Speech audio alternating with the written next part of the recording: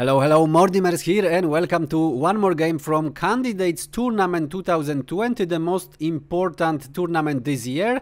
And this time I would like to show you the game from round 3, where this is the game, and as you see, this is the new way of shaking hands because of the coronavirus. So enjoy it for a while, and as you already see, we're gonna show the game between Alekseenko, the lowest ranked player in this tournament. He's from Russia and he's ranking 2698, so that gave him 39th place in the world. He's only 22 years old, so very young, and he getting the experience in this tournament, and he play as white. And his opponent Jan Nepomniachtchi, veteran of the chess tournaments on the top level. He's 29 years old, also a Russian, and he's ranking 2774, and that gave him the 5th place in the world, so definitely one of the strongest players in this tournament. And he resigned from Tata Steel Chess Tournament in January in Wegense, because he wanted to prepare for this tournament. So let's see what happened on the board. And Jan Nepomniachtchi play as black. So Alekseenko open with e4, we have e6, so French defense. That's the first surprise, because the last time when in the candidates tournament French defense was played, it was in 2007, 13 years ago, and now we have it again. And more interesting is that last time anybody won with the French defense in candidates tournament was in 1986 in Riga, where Yusupov won against Sokolov. So definitely very unusual choice of a Nepo.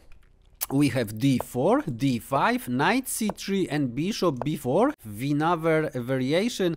And what is interesting here now, Winawer variation is very sharp. A lot of lines which are double-edged, and both sides have to be very careful. It looks like nothing going on the board, but at the end, you know, white usually starts to attack on the king side, black counter attack on the queen side, black king also sometimes go for the short castle, sometimes long castle, sometimes stay in the middle. So very interesting opening. We have e5, so main line, c5, a3, kicking the bishop, or usually it's the most popular to just take the knight on c3. This is what Nepo played. We have b takes on c3, and now knight on e7, inviting for the queen on g4 variation. However, Alekseenko play h4, a less popular move, but still very strong. We have queen on c7, and here knight f3. We have b6 by black, so preparing to develop the bishop. Bishop would like to go to a6 and exchange with the light square bishop. That's the dream of every French defense player. However, we have bishop on b5, misplacing the bishop, so bishop go to d7, asking if you want to exchange, but of course white never want to exchange. Go back usually to d3, but Alekseenko play bishop on e2, is less popular line. And here we have bishop on a4. So now Nepo found something, you know, where to place the bishop, and now bishop can look at the c2 and put some pressure here. We have castle by Alekseenko and knight on d7. And bishop on e3, strengthening the pawn on d4, which is quite important, because if black take it, white actually cannot retake with the pawn, because queen on c7 is very well placed and is looking on c2, and together with the bishop on a4, they are looking together. That could be a quite nice counterplay for black. We have h6 by black, and here we have rook on a2, so now strengthening c2, which is very vulnerable, like I show you. And here knight a5, so it's very natural for a black knight to stay on a5. White, of course, is not interested in exchanging the dark square bishop for the knight, so we have bishop on f4, putting the bishop on the diagonal with the queen.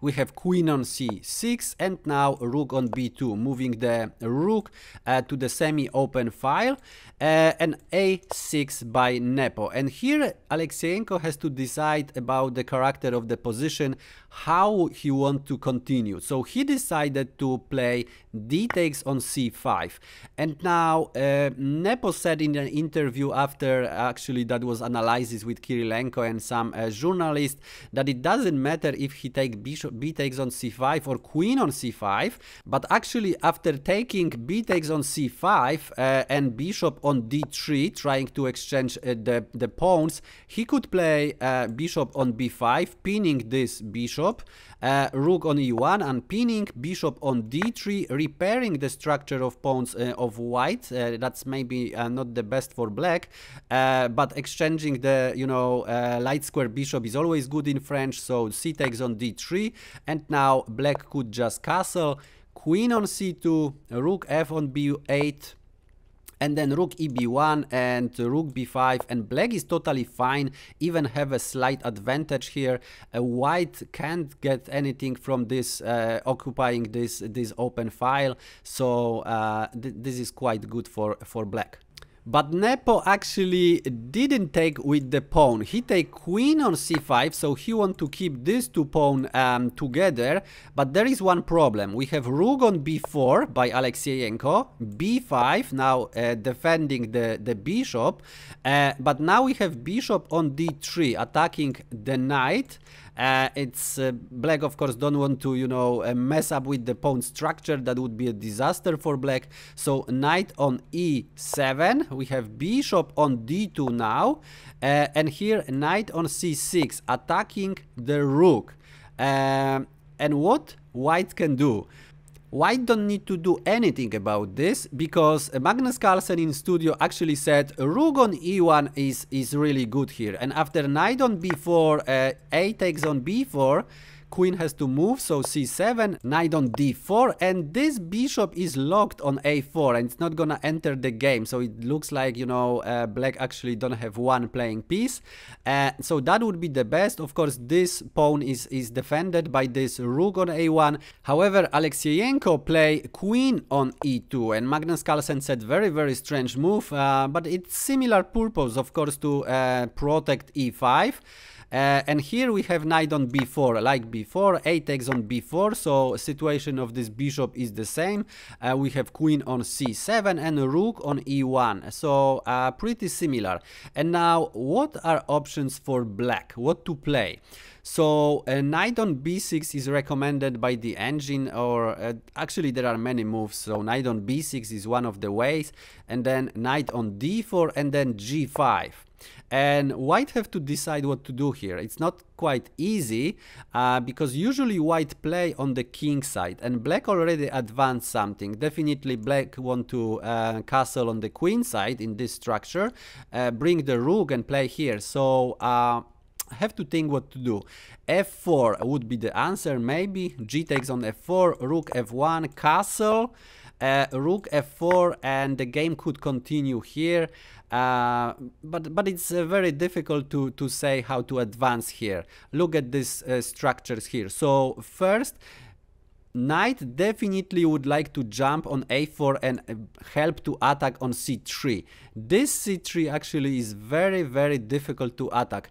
Black have only one knight and don't have dark square bishop, so this is defendable only by this bishop. Very comfortable situation for white.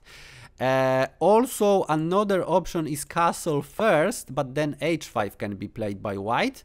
Knight on b6 could continue in similar fashion, and black even can move bishop on e3, because by attacking the knight on b6, black can't really take on c3 because they would lose the piece.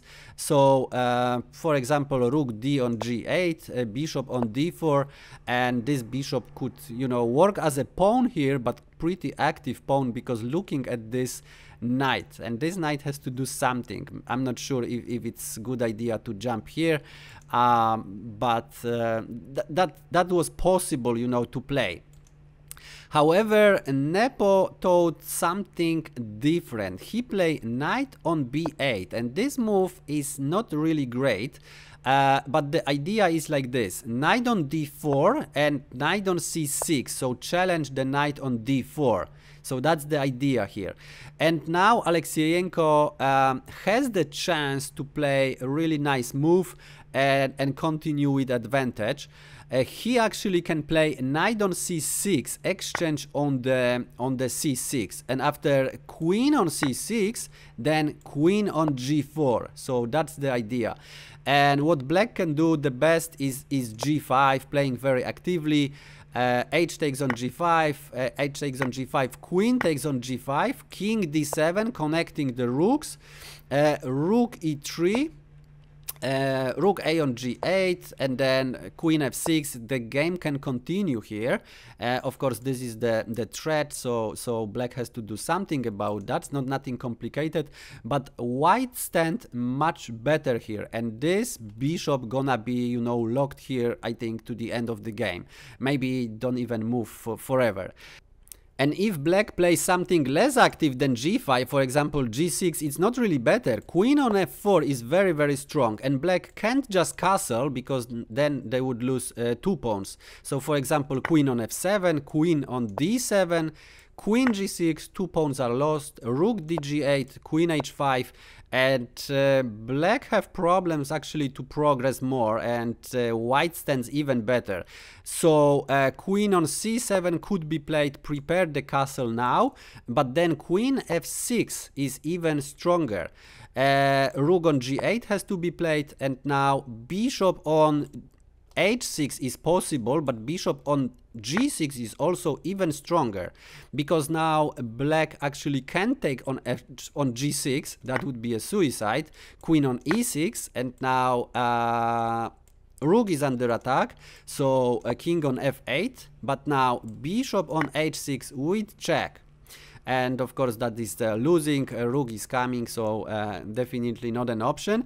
And rook on g8 would be the strongest move here, but still not enough. Queen on h6, winning the pawn, castle, now queen f4, and the game could continue without this pawn.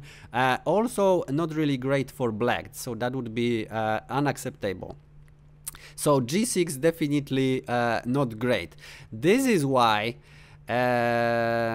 in this position exchanging the knights would be really, really great. And remember this pawn structure, it looks unpenetrable, because how to attack the pawn, especially the pawn on c3, what to do? Dark square bishop doesn't exist. The knight from where? From here, but how to get there? This is controlled, this is controlled, this is controlled. Impossible. This is even controlled, so it's impossible to get here. So this is very, very strong and solid pawn structure. However, we have queen on g4 immediately, and that's actually the problem, because now Nepo can exchange the knights on his terms. So knight on d4, we have c takes on d4, and now there is no pawn on c3, so that's the problem. And now this bishop actually start to be alive, and now we have some threats here. Here, of course, white also have threats, so it's double-edged situation, and it's very, very dangerous. We have g6.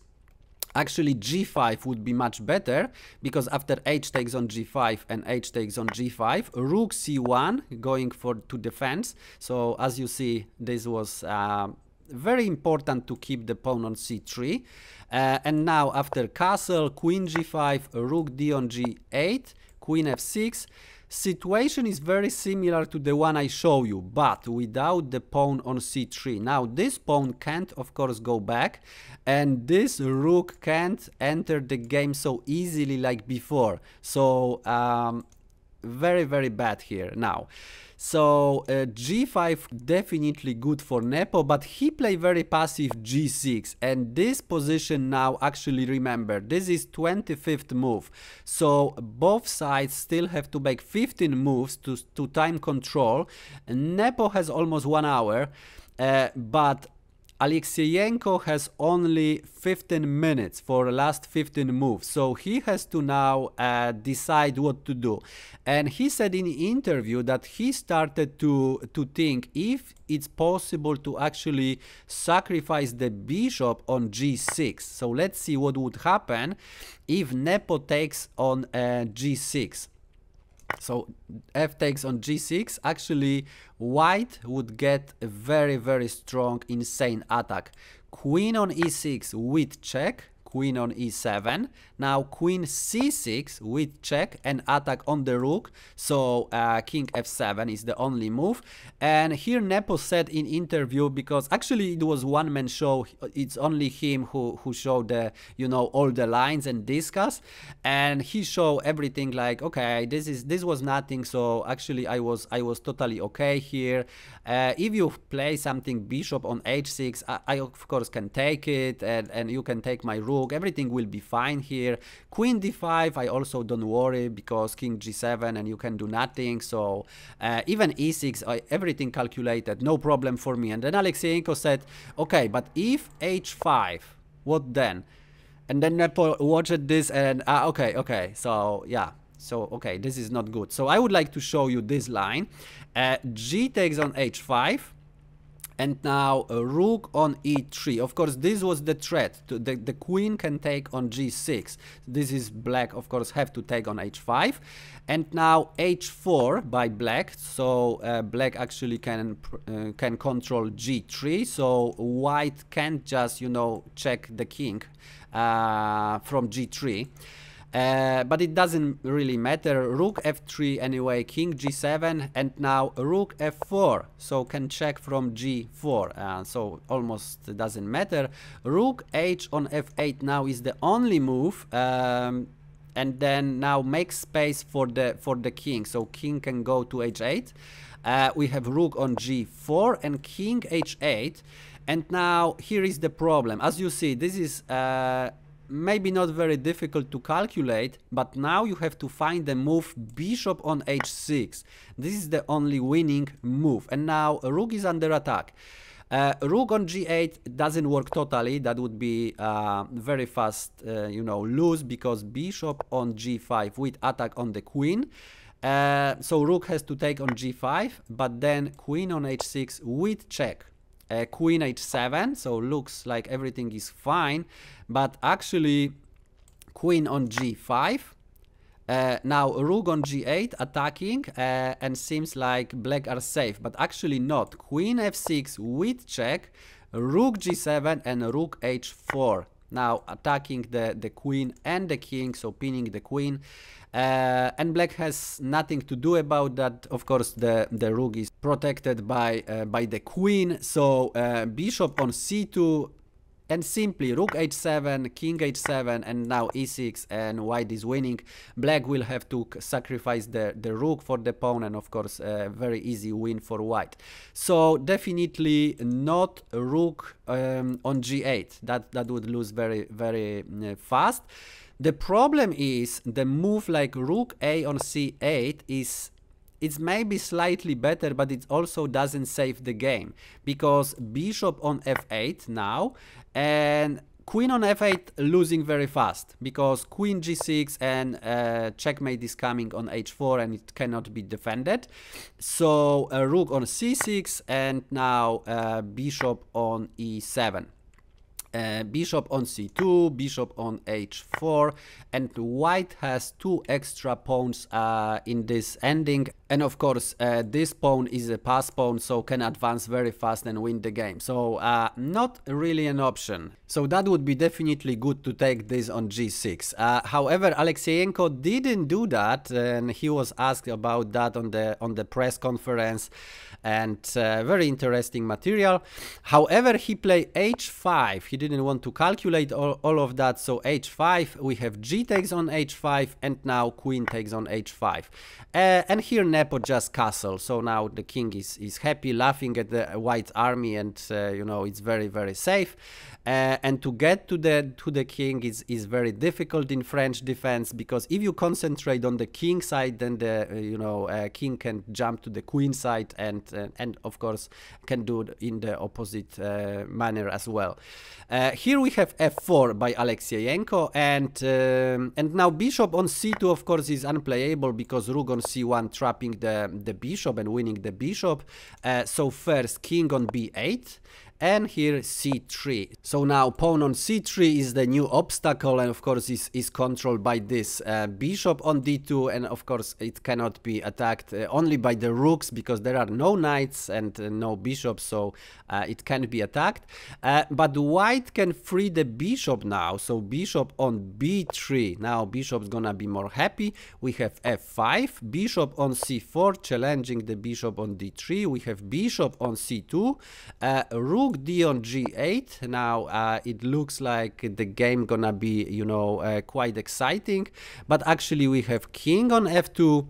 And here Nepo has to decide what to do. So definitely these two rooks on the king side are quite strong, but not really passive. The queen defends f7, so it's not easy to do anything with that. So the queen probably could come and maybe do something, but it could take some time. Nepo decided a5, so open the another side of the chessboard and try queen to move on the actually from this side and attack from the queen side. We have b takes on a5. And here there are two possibilities. So king on b7 can be played, and after g4 then rook on a1 and attack the pawn. The problem is after rook on a1 the situation doesn't change much. So Nepo actually play queen on a5, and he lets white to play queen on f7, counterplay. So it's very, very double-edged. But here we have queen on a2, queen on e6, and after queen on c2, the players can only agree for a draw, because queen on b6, king on c8, and after this couple of moves we just assign the draw, because players couldn't agree for a draw before move 40. That's the rule of the tournament. But now we have threefold repetition, and of course that's a draw. I know you can be disappointed that it's only a draw, but in my opinion very interesting game and with a lot of chances.